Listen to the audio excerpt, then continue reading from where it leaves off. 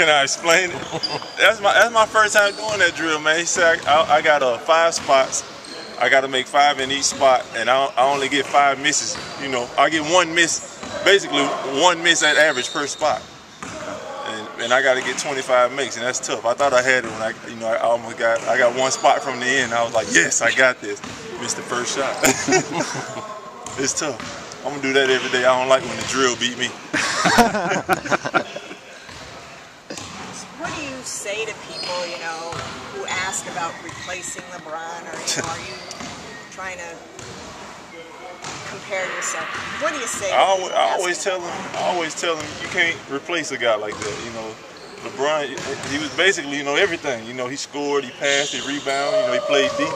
And, you know, you really can't replace a guy like that. And you know, we're not trying to replace him. You know, we're just trying to work with the guys that we got. Just try, you know, we're going to put the best guys on the court that's going to, you know, give us the best chance of winning. That's all we can do. Compare yourself to him, though. I know last year, what did we talk about? He was saying something about your dunks. I remember you saying he thought your dunks were more powerful, or... No way. There was something like that, though. But, you know, I think what it is, you know, when you see other people dunk, you enjoy seeing other people dunk because you really can't see yourself. You know, you really can't see what you're doing. You know what you're doing. You hear the people oohing and ah, but you really can't see it. And when you see other people dunking, you're like, oh man, that's nice. Because for me, man, I used to enjoy watching, you know, LeBron dunk that basketball, man. Cause he do it like no other. You know, he got power. You know, he can glide with it. And, you know, I really enjoyed it. But you know, I really don't try to compare my dunks to his. You know, I don't think nobody can dunk the ball like Jamario Moon. He told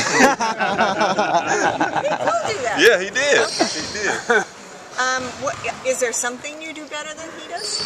I think I'm a better comedian than LeBron. That's about it. And what does he do better than you? You know what? I don't know. I think we better at being. He's better at being LeBron James, and I'm better at being Jamario Moon. You know, I mean, we really don't, you know, look at stuff like that. I've seen you dance. You saw me dance? Pretty good dance. Oh yeah, I can cut a rug now. I can cut a rug now. I probably got him in that category then.